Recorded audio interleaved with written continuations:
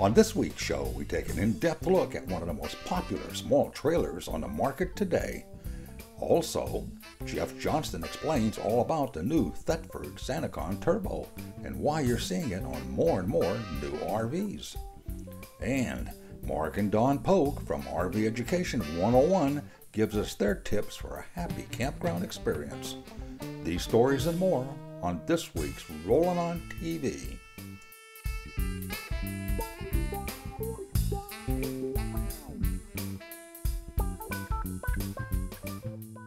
Rollin On TV is brought to you by Carefree of Colorado, celebrating 45 years of RV awning innovation. Closed and Spanish captioning, where available, is sponsored by Jayco. At Jayco, we've been making family dreams come true since 1968.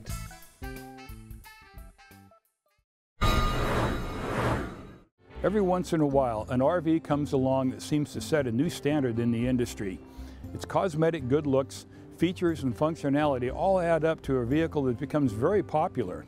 Well, the R-Pod trailer from Forest River has been around for a few years now, but it's still flying off the dealers' lots. You know, the R-Pod, its cosmetics is what makes it really easy to identify, and part of one of the things that's made it so popular today. The colors are great, the graphics are minimal, you know, it just looks nice. And part of what makes it really great to tow is its overall shape. That rounded configuration makes it very aerodynamic. The front up here, this helps cut through the wind regardless of what kind of tow vehicle you have on it. It just makes it really aerodynamic. And on the back, it's rounded down a little bit, and that too helps to ease its passage through the air. Now in this particular floor plan that has a kitchen on the back, they brought the back end down straight, and that allows a little bit better cabinet space in the back for the kitchen. And the width, one of the things that you also see on the trailer, of course, is the fact that it has the fenders and the tires on the outside of the trailer. So the trailer's a little bit narrower than a standard one. That lets you put the tires and fenders on the outside, and that means you don't have wheel wells on the inside of the trailer to have to build cabinets and such around. And that's kind of a convenient thing for the designers. And there's a few other features on the outside here that are worth talking about as well. So let's take a closer look. Now this particular floor plan of this trailer has only one exterior storage compartment. They use this really nice new high-tech magnetic latches, which are really handy. And this compartment runs all the way across the trailer on the front. In the back, it's a little bit shallower. It's not quite deep enough to be able to put a lawn chair or a camp chair in here. Those will have to go in your tow vehicle or on the floor, for example, inside the trailer. But this is big enough that can accommodate tools and small general hardware. And if you have longer items like tire pumps or anything that's under about 6.5 feet long, can go in crossways across the front. So it's a small compartment, but it's fairly functional. Now, one of the easy spotting features on the R-Pod, and it may be something that part of responsible for its popularity, is the fact that the body is fairly narrow. It's about 6'6" outside wall to wall. That not only helps to make it a little more compact and, you know, seemingly easier to tow, it also makes it a little less prone to wind resistance. I mean, it makes it slip through the air a bit easier. But that narrow body means it's possible to put the fenders and the tires on the outside. And that too is what gives it a look that is a little bit different than your average RV. And it's part of the popularity. This version of the R-Pod is called the Hood River Edition. Built in Dallas, Oregon, has a couple of features that are different than a standard R-Pod. First, it's got about 3 inches more suspension or chassis lift. That's provided by the design of the rubber torsion axle, which is a really great way to provide a soft, smooth suspension for a trailer like this. That extra 3 inches of lift means that you have extra clearance. So if you want to get off the pavement and go to a campground in a remote spot on a dirt road, you have less likelihood that you're going to be scraping or bottoming out on anything. And the Hood River Edition also includes these really cool, heavy-duty looking kind of off-road mud and snow tires. It gives it a little bit of that rugged Northwest look, along with the custom wheels. It's a fun package. One of the factors that makes small trailers like the R-Pod so popular is slide-out rooms. Now this trailer is approximately 17 feet long in the body, but it's got a 9-foot slide out, which is darn near a full wall slide out in something like this. Now this slide out contains the dinette over on this end and the refrigerator here, which is adjacent to the rear kitchen. We'll see more about those when we go inside the trailer. But this slide out adds so much extra space. It's not extremely deep, but it's deep enough that adds extra floor space, lets you make the dinette a little bit bigger, and generally speaking, it adds a lot of livability to a small rig like this. Well, the outside of the R-Pod, the cosmetics, is what catches people's eye the first time. And there's good reason for that. It's a great looking little trailer. But let's take a look on the inside. There's a lot of features in there that really make you realize why it's so popular and what makes it so great for livability. Let's go take a look.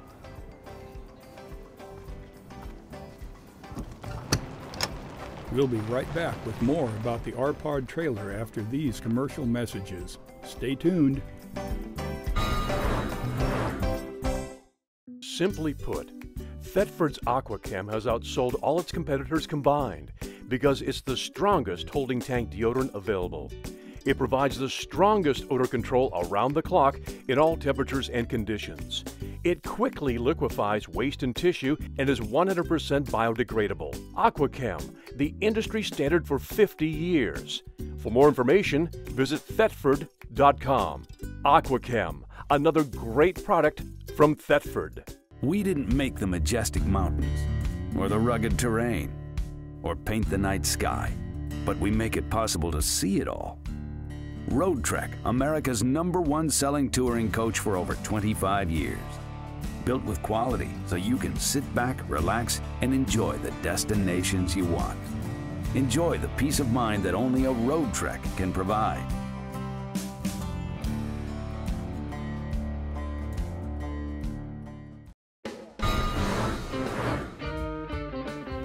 Welcome back to Rollin On TV. Let's continue our look at the Forest River R-Pod trailer, one of the most popular lightweight trailers on the market today.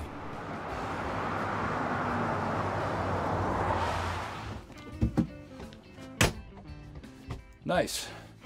These little R-Pods have been pretty well known for having a tremendous amount of space and functionality on the inside. They've done a good job of designing things.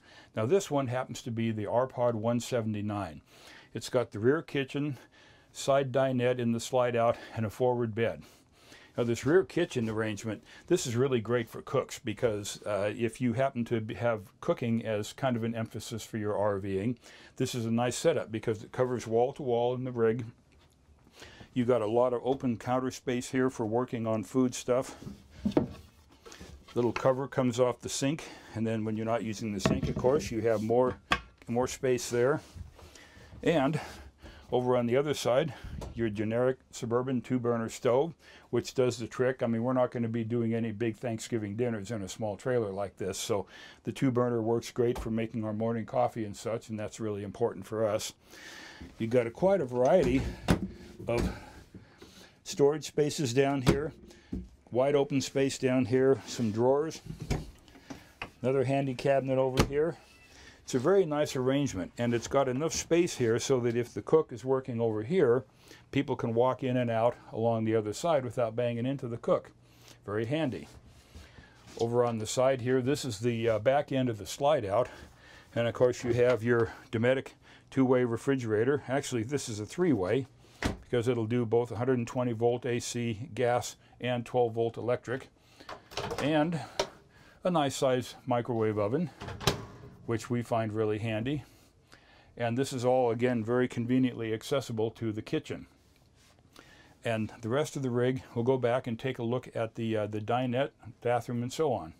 This version of the R-Pod, the 179, has what amounts to being, like we mentioned on the outside, pretty much a full wall slide that includes the refrigerator, the microwave, and this dinette. And this U-shaped dinette is for a little bitty trailer. It's pretty darn big. I mean, you can accommodate 4 people sitting around here very easily for a card game or something like that. And it's pretty comfortable. The seats are, you can adjust the cushions and such as needed. And this table is portable.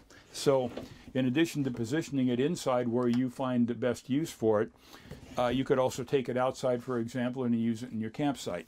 And it also adjusts for level and this isn't quite so smooth operating, at least I don't do it right, but you release it, and this folds down far enough that you can turn this into a bed area as well. Oh, lock it back up there. So this turns into an additional sleeping space, which would be kind of snug unless it just happens to be a couple of little kids. So if cooking is important to you when you're looking at a floor plan, you kind of look at what you want to emphasize or what you really need or want out of an RV. If you got a cook in the family who really likes that, then this would be a good choice because of that big kitchen across the back end. And this would also be a good one for entertaining because you have this good-sized dinette. And, to give you someplace to hang out in case you're out on a really nasty day or something along those lines. This floor plan includes a wet bath. It's got a toilet, kind of a built-in shower, and a really small sink in the corner. It is functional and it'll do what it has to do, but it's not exactly what you call one with stretch-out room. Another one of the R-Pod floor plans, on the other hand, has a bath that goes across the back of the vehicle with the separate showers. So it kind of depends on what's important to you. If you really want a good quality, a good size shower, you'd probably pick that other floor plan. Now this one also has a full-size bed up front. We'll take a quick look at that. What you might describe, that's full-size bed, maybe you can call it an RV queen or an RV full-size, but it's plenty wide because of the small overall size of the trailer. It's like the trailer is about 6'6" wall to wall on the outside. The bed space is about 6'3" approximately from wall to wall. So for the average size person, they're going to fit it just fine.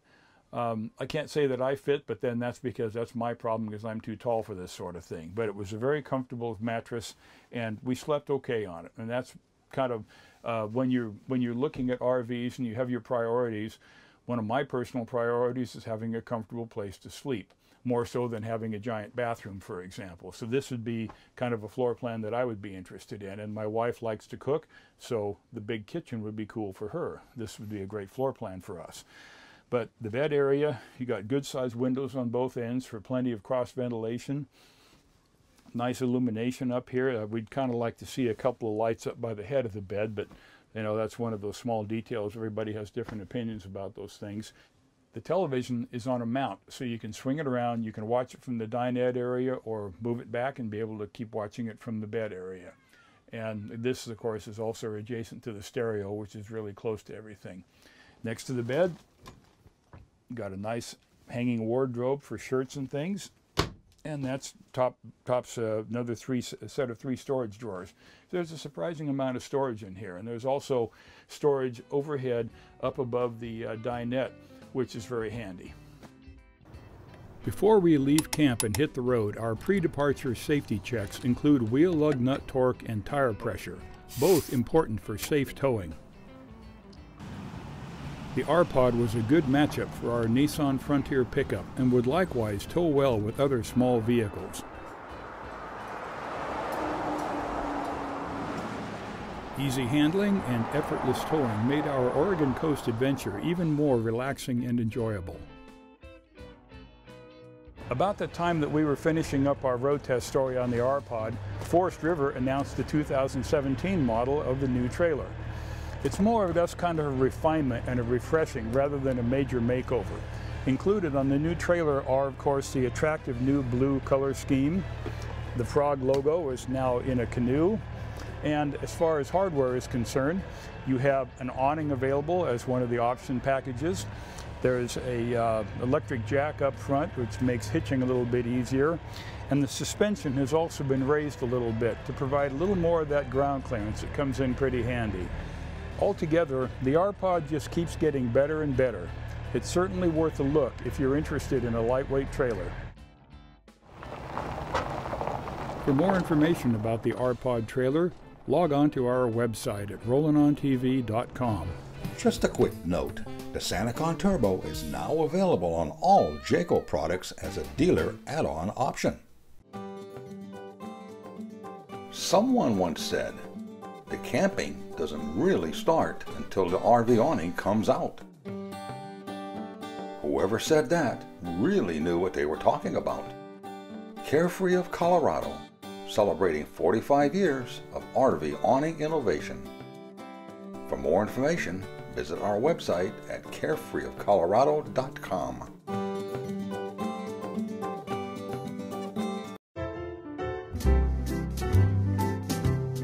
If your RV is still using a water heater with 100-year-old technology, isn't it time you switched? Truma AquaGo. Instant, continuous, and endless hot water. For more information, visit truma.net.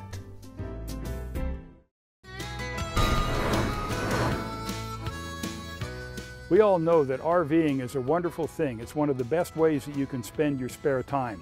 But there's one part of RVing that almost anyone who uses one of these rigs will tell you is the least favorite part, and that is getting rid of the waste products.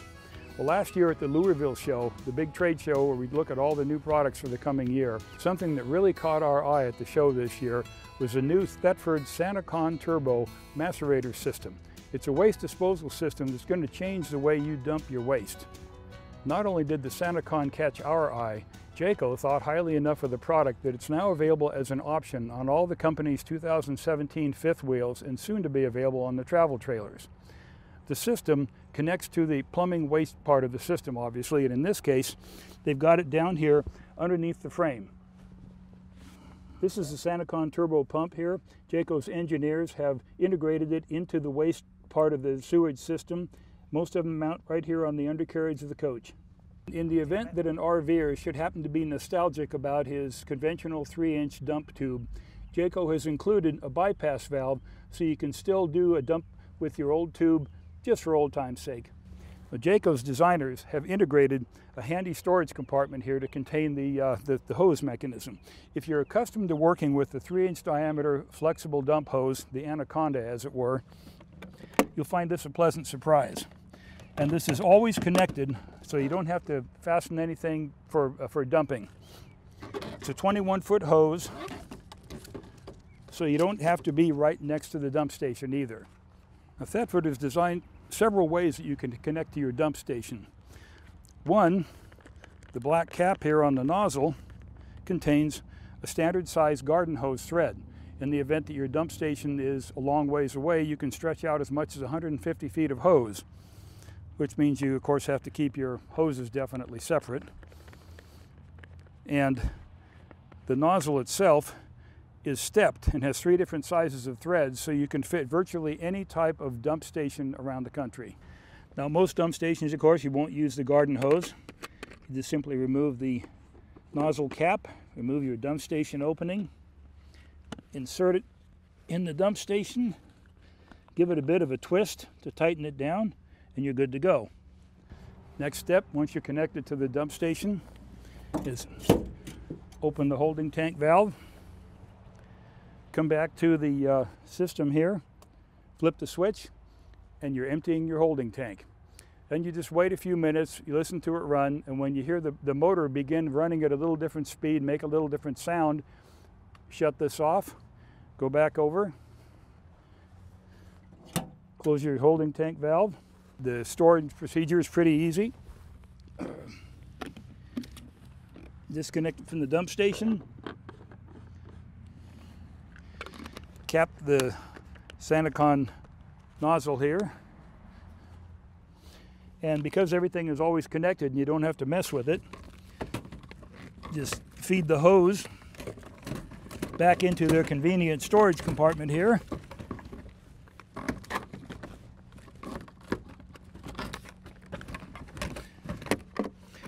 Tuck it away, and sometimes it may feel a little bit like pushing a piece of string up a set of stairs to do this, but it'll feed in there. Pack it away, and you're finished dumping for this time. We see an awful lot of new products at Louisville each year. A lot of them disappear from the scene within about 6 months because they're not really solid or don't have a serious use. This Thetford Sani-Con product is not one of those. It's a solid, dependable item that's going to solve a real RVing problem for a lot of people. It's almost as easy as pumping gas.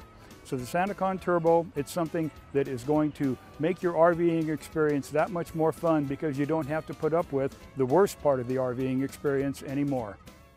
Coming up after the break, we'll catch up with Mark and Dawn Polk from RV Education 101 for this week's RV tip. At Jayco, we're a lot more than just an RV manufacturer. We're all about family, and we've been making family dreams come true since 1968.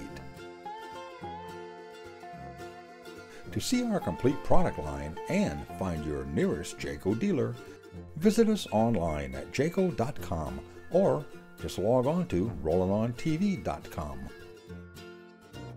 For 50 years, Campers Inn RV has been your trusted resource for RV sales, service, and accessories. Now, with 15 locations along the East Coast from New Hampshire to Florida, we'll be giving you that same family-friendly service and be your trusted resource for another 50 years. For information and locations, visit us online at campersinn.com.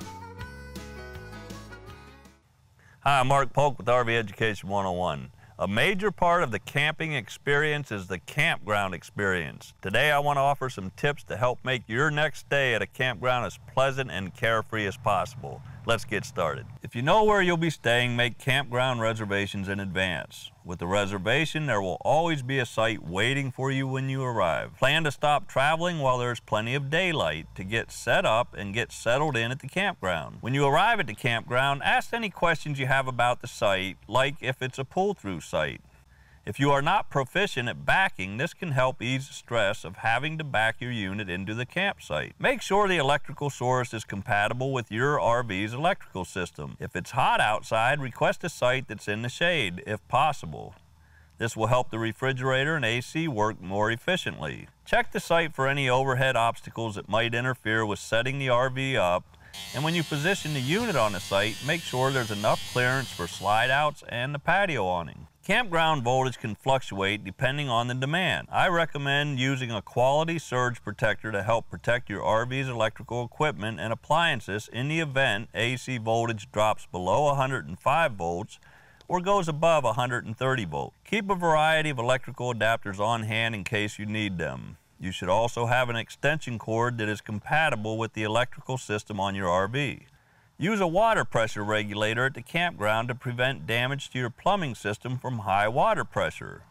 Always connect the pressure regulator at the water source and then connect the drinking hose to the regulator. Use a drinking safe hose to connect from the water source to the RV. It's a good idea to have a 4-foot, 10-foot, and 25-foot hose on hand so you can always reach the campground water hookup. Take a different colored hose for all other uses like flushing out holding tanks or cleaning the RV. If you're going to be leaving the campground for more than a few minutes, it's a good idea to turn the water supply off until you return. Better safe than sorry. Lock your RV and secure valuables when you're not physically at the campsite. Keep a spare set of keys for the RV and other vehicles. It's a good idea to have a 10-foot and 20-foot sewer hose available so you can always reach a campground sewer connection. Spend a little extra and get a heavy-duty sewer hose. Keep an assortment of sewer hose adapters and connectors on hand. Always stow the awning when you're not going to be at the campsite and leave it in the stowed position at night. Practice good campground etiquette and be sure to leave the campground in the same condition you found it, or better. Hopefully these tips will help make all of your campground experiences more enjoyable. And when you want to learn more about your RV, visit www.rveducation101.com. Happy camping. We hope you enjoyed this week's program. And for more information on anything you saw on the show, along with additional videos and stories from current and past shows, visit our website at rollinontv.com. You can also join us on Facebook, Twitter, and Pinterest. As usual, this has been another fun production.